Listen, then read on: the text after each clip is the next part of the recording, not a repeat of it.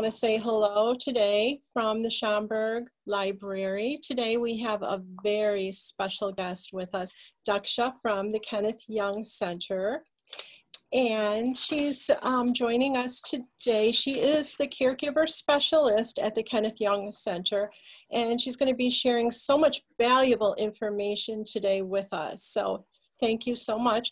We're going to be recording this, and we're going to be answering your questions in the chat, and then this will be on YouTube. It'll be posted on YouTube, and it'll be available there if you want to go back and watch anything there. So thank you so much for being with us. Thank you, Renee, for inviting me. Hello, everyone. My name is Daxa Sanghvi. I'm Caregiver Specialist at Kenneth Young Center. We are so fortunate in this community to have so many caring professionals that work for so many caring organizations that we have available to us in this community. So it's really a pleasure. Can you tell us a bit, Daxa, about your job at the Kenneth Young Center and your work that you do with the seniors? Sure. So Kenneth Young Center provides services for children, families, and older adults. We also have programs for people with mental health challenges. Older Adult Service provides assistance to the seniors and their families in their homes or with other services that they might need. Our team assesses the situation, provides appropriate services, also some of the supportive services like money management, Meals on Wheels, etc. My program is Caregiver Resource Center, and I have been the Caregiver Specialist for 20 years. Since the inception of the program. I have developed my program based on the needs of the community, and I have researched and I keep myself up to date with all the resources and newer information that's available so that the clients and families can benefit from them.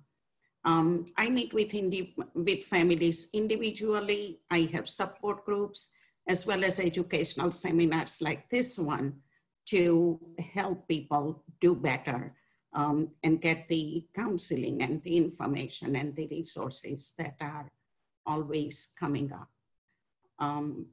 So I just would encourage people to seek help and find out the resources. So the last time we spoke, I believe you told me that everything that you provide to seniors and to their family members at the Kenneth Young Center is provided free of charge. Is that correct? That is true. Our programs are state funded, as well as we receive contributions and donations from private, as well as other community organizations, which helps us go that extra mile to help and support the families in our community.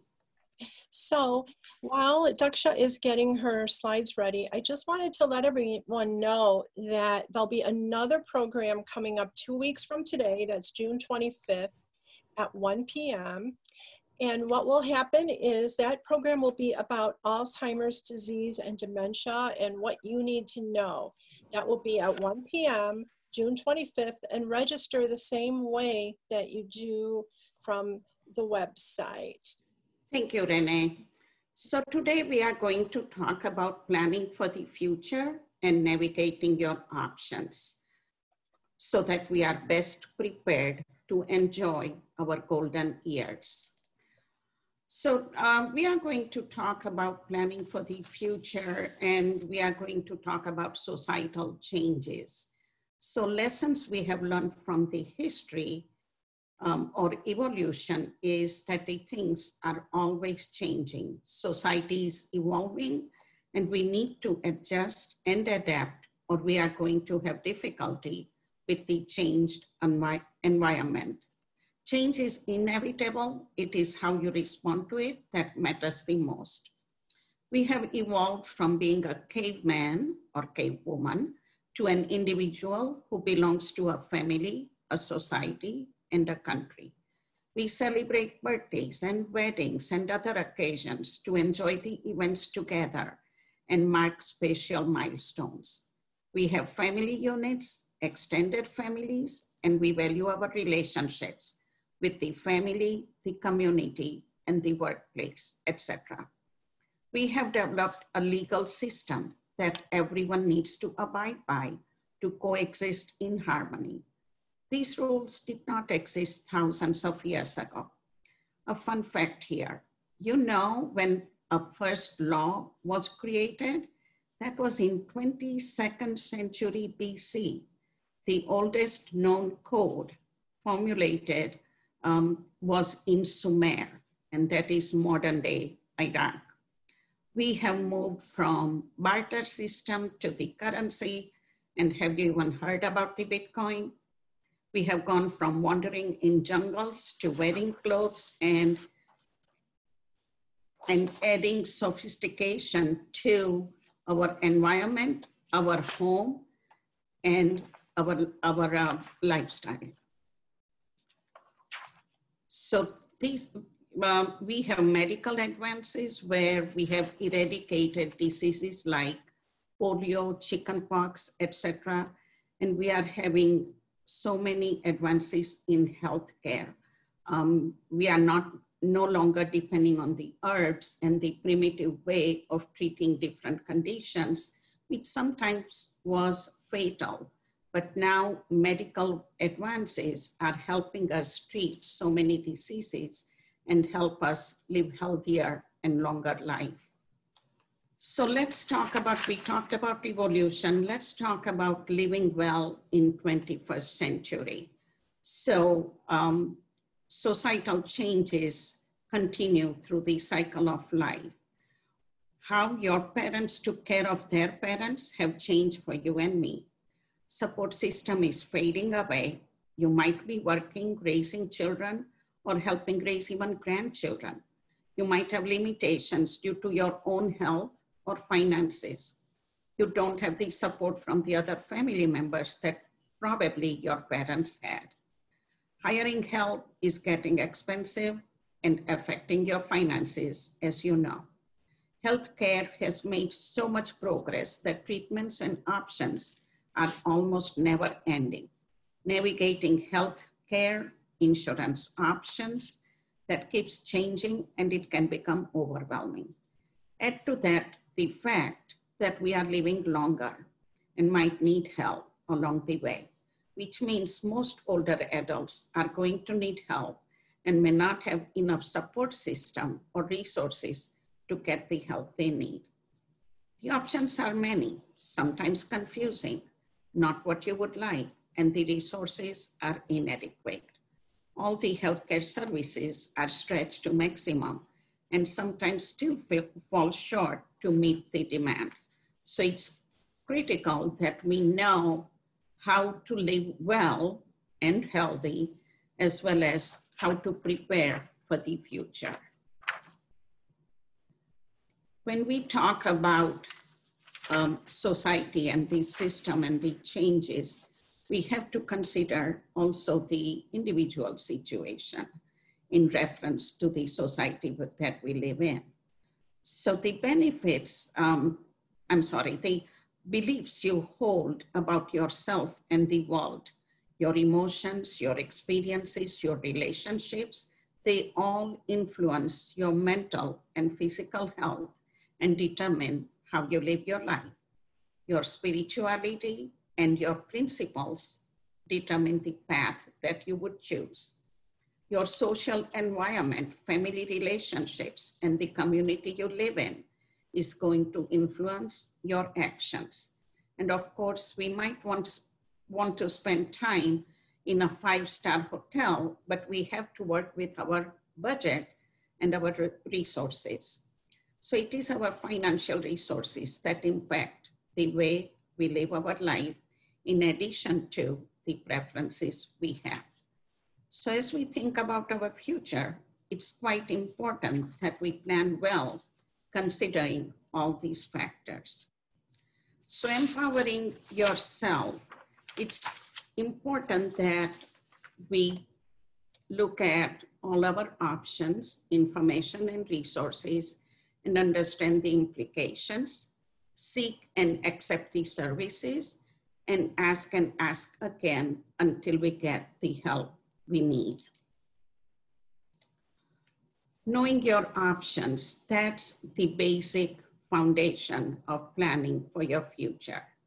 It is the best that you know all your options so you can choose the one that suits your needs the most. First of all, plan ahead. It's never too early to think about what can I do as I transition from one phase of life to another. As an adult, I have to think about what I can do if my parents need my help. And as we move to being a senior ourselves, we need to think about if I need some assistance or my family member needs my help, what should I do and what can I do? So it's important that you get educated. You learn about the resources. You have already started the process by being here today, attending this seminar. We are going to talk about a lot of information, which is going to be helpful to you. And we are going to talk about building the support system. It is heartbreaking for me when I see the clients who are struggling and have no one they can count on. I'm not talking about someone taking care of you 24/7 or living with you. I'm talking about someone you can talk to, who you can trust for a good advice and who can support you when you need it. So developing good relationship with friends and families and seeking help helps you to get through tough times. So review all your options. The most important step is to know all your options. The one that you hate today may be the one you choose when the situation changes. So be aware of your options so that you can pick the one that works best for you as times change. Be proactive. The most important of all, be proactive and not reactive. With all the steps mentioned here, you can be prepared to manage the changes in your life, which is better than having a crisis when someone else makes that decision for you and that may or may not work for you because you didn't have an opportunity to make the choice yourself.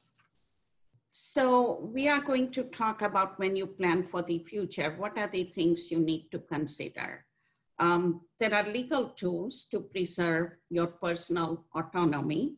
It is shocking to me that so many people in their 70s and 80s do not have advance directives in place. In this day and age, if there are no legal documents in place, your money can be stuck in probate for a long, long time. It is important that your family knows about your finances to make sure that you have the most comfortable quality life you can. There are elder law attorneys who can help you with appropriate plans for your specific situation. Medical power of attorney is another important document in the process of planning and preparing.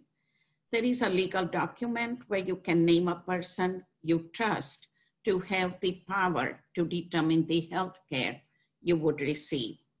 You might have heard of 5 wishes, which describes your personal choices and preferences about the end of life decisions. Recently, there has been another tool which is called the Conversation Project. And you can Google that, Conversation Project.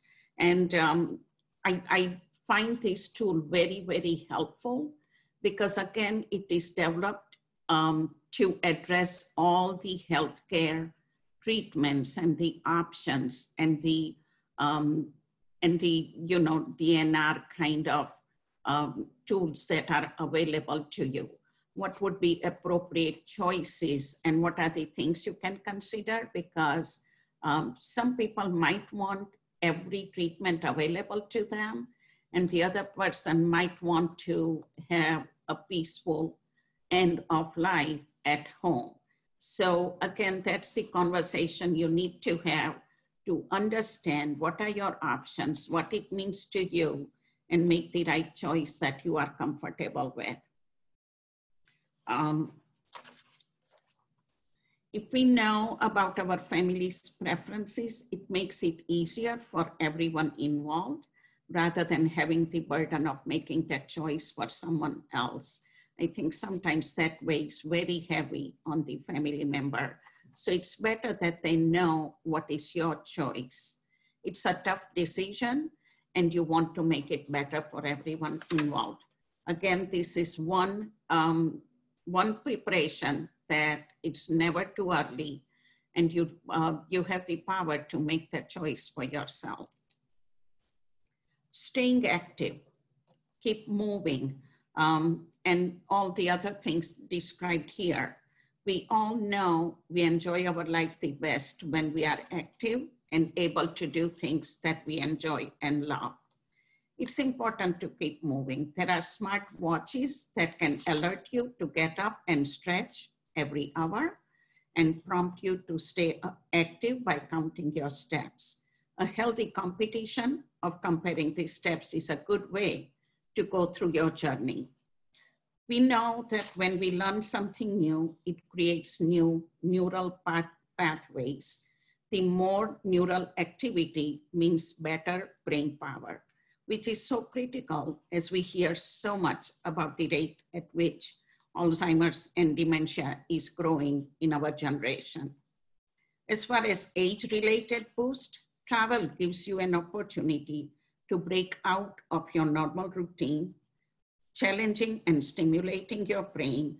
Your mind is kept alert and active, which fosters the creation of, again, neural pathways that might help prevent natural cognitive decline and refresh your mind. At the very least, you will enjoy some stress-free time and come back with photos and souvenirs to document your mental health travels and to remind yourself, look at it and enjoy it again. When you spend time on your favorite activity, it gives you an emotional boost to get high on your happy feelings, which is wonderful. Playing games, not on the computer, if possible with the friends. It is fun at so many levels. You enjoy the game, keep your mind active, and socialize with others, which is, again, another essential component in maintaining your brain activity, since it engages so many areas of your brain. Same is true when you create new relationships. When it seems we don't have control over so many aspects of our life, we can choose what we eat. There is so much information in the cyber world about the brain games, brain exercise, and healthy ways to eat that you can pick the one that would work for you. It does not have to be boring or painful. Make it fun. I think even moving, you can make it fun by walking with friends or having one of those classes which are like Zumba, that is more of a fun activity rather than feel like going to the gym. So next we are going to talk about safety and well-being. I can't emphasize enough that anytime we deal with an individual, we have to talk about holistic approach. We cannot have a Band-Aid approach without taking into account all the ripple effects.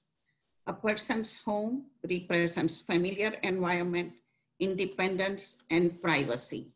That is why the prospect of moving in with a relative or transitioning to a senior facility is one of the most difficult decisions a person has to make in their lifetime. For families who are struggling with this decision, logic often takes a backseat to powerful emotions. Fortunately, there are a lot of tips to make the transition easier for everyone involved. We also need to consider medical aspects of when it is okay for a person to be at home.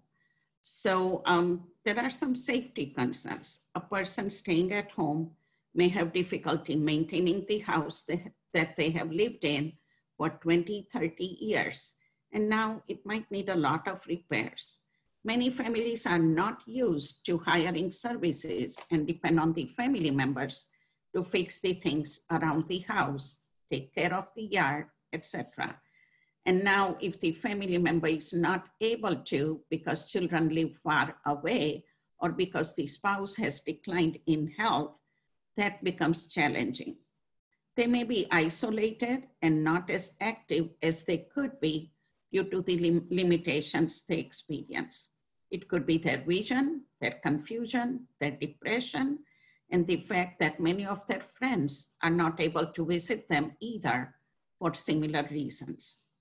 I often hear, "I'm not there yet," implying that I would go to a facility when I'm in very poor health.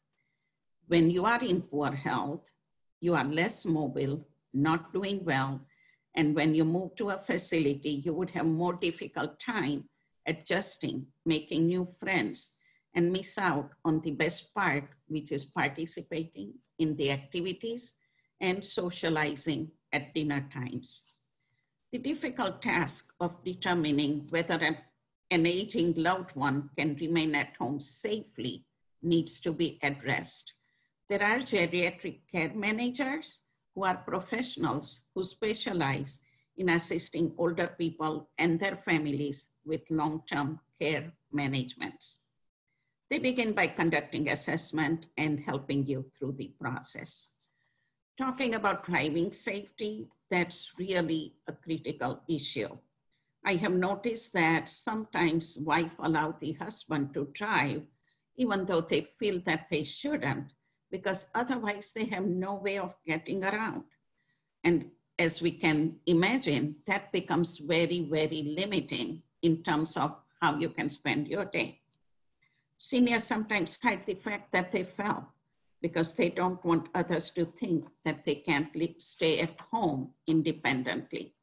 So again, there needs to be an open communication to understand that there are resources and services out there that can really help you and still keep you safe at home and as independent as possible. Anytime we talk about aging and planning for the future, we definitely have to consider Alzheimer's or dementia. As we know, we are living longer, and therefore the chances of developing Alzheimer's or dementia increase tremendously. If you have to take care of someone with Alzheimer's, we cannot ignore the fact that they are an adult, even if we are taking care of them. There is still the glimpse of life that they have lived, even if it is flickering and not shining fully. We need to be mindful of that and preserve their autonomy and approach them respectfully. While you take care of others, it is also necessary that you take good care of yourself so that you can care for the family member you love. I do believe that if we are able to communicate, it alleviates so much unnecessary aggravation. Even if you are taking care of a person with dementia, communicating to them that you are trying to keep them comfortable and safe goes a long way. When it does not happen because of their confusion, the person feels threatened, and due to lack of full cognitive abilities, they may go into survival mode and fight back, become combative, and lash out. I want to emphasize that it is important to get your doctor's advice to understand how the person is affected, if there are other coexisting medical conditions that affect their behavior, to understand how to help them and make sure that both the person with Alzheimer's as well as you are safe. I want to give you an example here. I met with this family. Mr. M, who had dementia, advanced dementia, was very pleasant, smiling at everyone. He didn't know a family member from me who was a complete stranger. As I went through my intensive assessment, his attention shifted back and forth. Something about the way it happened made me ask the family, how is his meal time? And the family immediately said, how did you know? He eats funny, he mixes up everything, or he doesn't eat at all, he stares at food. So I suggested a few ways they can limit the items that they serve and serve in sequence to help with the meal times. Safety is a huge factor for people with dementia, and I cannot overemphasize that. Safety when driving, safety when being home, and trying to get out of the home to go to the place where they might have been raised as a child. Safety with meal times, safety with the medications they need to take. All of these are very, very important concerns. And I'm going to talk about that in my next webinar on 25th in a little bit more detail, but I want you to understand we know so much more now that it's helpful to have that education, to know and have the information that you need. What are the options? Some of the options are in-home help, where you can hire help, or you might qualify to get some help in the home to help the person who might need some help. Accessing benefits and services, as we know, it keeps on changing every year. So to know what are the benefits you can receive to help you out. Adult daycare is another option for someone who has health issues. And as you are having decline in your health, you might need to consider assisted living and long-term care options. So the information is very, very useful and powerful to help us along the way. We know and understand how dementia impacts a person much more than we did 10 or 20 years ago. So educate yourself. We already talked about the healthcare benefits. There are some veterans benefits that so many people have not accessed because they don't know. So get help to access your VA benefits. You can call, again, any senior services, including the township, to help you through the process. There are technological advances and assistive devices that help you to be more comfortable and more independent. So please get the information about whatever devices you might need. Ask and ask again for resources in the community until you get the help that you need. Empowering yourself, and we are talking about whole another level of information. There is Area Agency on Aging that has lots of resources and information. Caregiver Forum is a wonderful resource that other caregivers as well as professionals provide very useful and valuable information on various topics that many of the families are dealing with. Local townships, Kenneth Young Center, we serve the community, senior centers, all of these have great wealth of information. And you can talk to any of these organizations to get the help or the information you need or your family member might need. Our ARP, they have some useful information about the checklist for various things that you might want to look into, like, is the person okay to drive? There is a checklist for that. If you are going to go to a facility, what should I look for? Hiring a caretaker, what should you look for? The right questions to ask. So they have various checklists as well as the tips to help you with that process. And that's very helpful.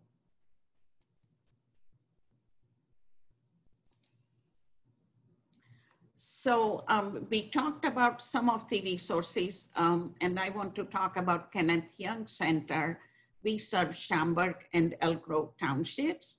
However, I want to mention that for my programs, anyone can come to attend my programs. So there are some of the programs that anyone can join, like this one. In either way, even if you are out of the area, if you call our intake department, which is extension 189, then you would get the right direction as to where you can call and get the information. At state level, there is Illinois Department on Aging, and I have the phone number for them. At national level, there are elder care locator. There are similar services available with some variation, again, nationally. So please, again, seek help, get information, get education so that you can live the best life you can. Secrets to living well. And you know, lately we hear a lot about what are the happy countries where happy people live and where people live longer. So some of the information, some of the, the reports that we hear, all of these are very, very enlightening. So secrets to living well, to me, first and foremost is there is always change. We have grown from being a child to an adult to a senior. So anytime there is a change, we need to adjust. And the more resilient we are, the easier it is for us. So coping with change, being resilient, being open, being flexible, that's very helpful. Humor diffuses stress. So when you laugh things off, it makes things very easy to cope with. Positive attitude, like gratitude, forgiving others, forgiving yourself, focusing on finding ways to cope with challenges in life. All of these positive processes help us access the power of our mind that we may not have tapped into. Do you know we barely use 30% of our mental power? That leaves a lot of power, lot of energy that we could tap into. In this age of multitasking, we are realizing the value of mindfulness as well. Being still and focusing on our energy promotes concentration, problem-solving skills, and improves productivity. People who are spiritual, they have another tool of how they cope with all the challenges in their life. And that is really another powerful tool at your disposal to help you get through the life. Again, the more active we are going to enjoy healthier and better life. And finally, I want to leave you with this. We are living longer, let's live well. And that's the goal, definitely for me, and I'm sure for you guys as well. All right, Renee. Okay, well, thank you.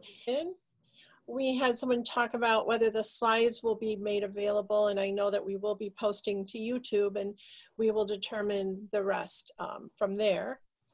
Would anyone like to ask some questions by chat?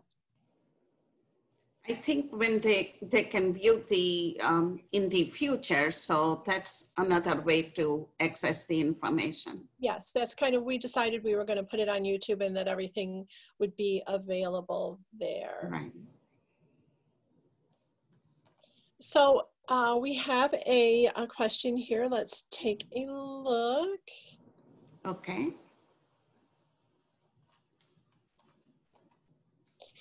Okay, so the question involves all the programs that you have at Kenneth Young Center, and if you could elaborate on all the different programs that are available there. I think the best way would be to access kennethyoung.org website for details in the programs.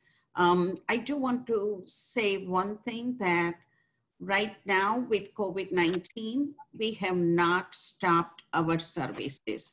We realize this is the time when our services are needed even more than before.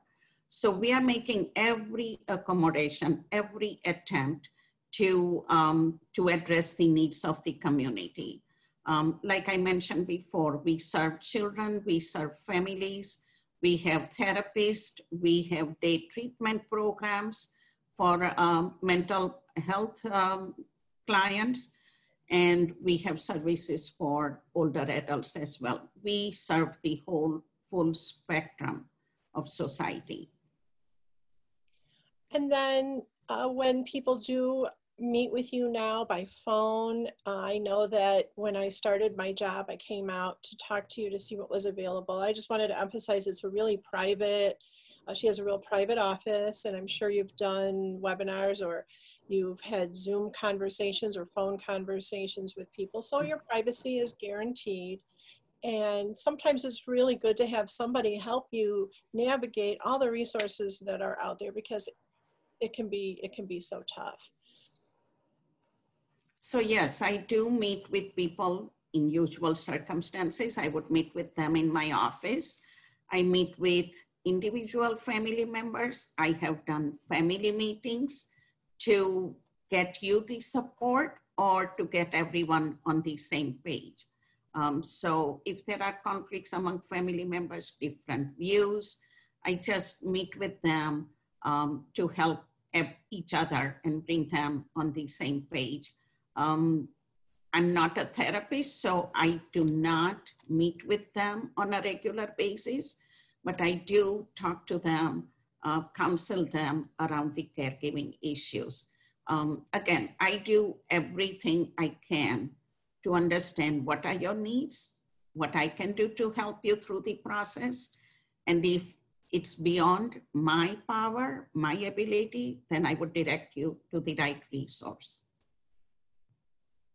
So whenever we go and serve our seniors at the senior living facilities, one thing we hear over and over again is, I should have done this sooner. You know, as you were alluding to, you don't want to wait long if you're thinking about making a change. But just curious, do you think there's other changes in people's lives where they say, I should have done this sooner, in terms of getting a little help around the house, mowing the lawn, getting a little help here or there, where they have one of those moments, oh, I should have done this years ago?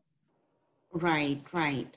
That's so true. I think sometimes people, think that it is best because they are comfortable in their environment, but sometimes they may not recognize that that environment is becoming challenging and difficult for them to manage. So it's a good idea to think about that. And again, it doesn't have to be overnight change. You can start the process, maybe ask others who have been in retirement community, what is their experience, and that might help you make your decision. It's okay to talk about those things, to discuss pros and cons. And again, I'll tell you, anyone who has moved to a retirement community, like I was mentioning earlier, they stay active, they are happier, and all of that means healthier too.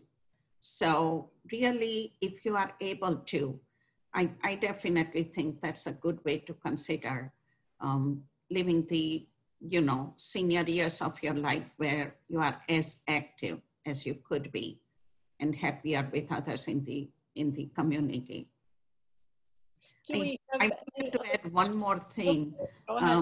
There was a report that came out, a statistic that was interesting to me, that when people have to transition, they prefer to live in a retirement community with people of their own age and the activities that they enjoy with them, rather than living closer to the children.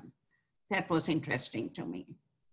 Right, and what if they've started the process of moving into a senior facility, and then a lot of times, with this COVID happening, the COVID pandemic, should they just continue to work with those facilities and see how that pans out? Sure. So if you are thinking of placing your family member in assisted living or skilled care facility, you might hesitate right now because of what's going on. As we understand, in those facilities, people are more vulnerable than ever serious in the community. So that might be a valid concern at this point. What I would again think about is all the options. Are you able to temporarily keep this person at home with additional support and services? Maybe you hire some help. Maybe your family members can stop by once a week or so to help you out, take care of this person. At the same time, I would say talk to the facility manager to know about what are the steps they are taking. Because I have to say the facilities are doing a great job of keeping everyone safe and healthy. They have taken some great standards to sanitize the place, to contain the infection. And all of that is very helpful. And that's the dialogue you want to have to understand what steps they have taken. So when you are ready, you are comfortable to take that next step. Again, I want to emphasize that 2 weeks from today, Daxa will be speaking about Alzheimer's and memory loss and dementia and so forth. So we hope you'll tune in. Feel free to contact her, or my name is Renee Anderson with the library, and I can be reached at randerson@stdl.org. So feel free to contact me about the library senior services at any moment. And I would just add a few things here. Talking about COVID-19, I just want people to see, how we have coped as a society with this situation. It is heartwarming to see how people have been creative and so generous. The chefs are cooking meals and feeding the hungry, and the celebrities and others are giving donations and being generous about helping people in need, to make sure we are helping each other. In addition to, of course, all the programs that government is offering. So I think that's something to feel good about, that we are helping each other and we are managing the best we can in spite of COVID-19. So I want people to think about that. And I also want to mention any of the services at Kenneth Young Center. Please call Kenneth Young Center, Older Adults Division Intake, which is extension 189. That's where all our services would start for older adults. So please consider that. Again, I'm really grateful, Renee, for inviting me, for sharing this valuable information in the community. And for people who joined us today, if you find the information helpful and useful, please share with others so that they can watch and it can help them empower themselves to do the best they can and be happy and healthy.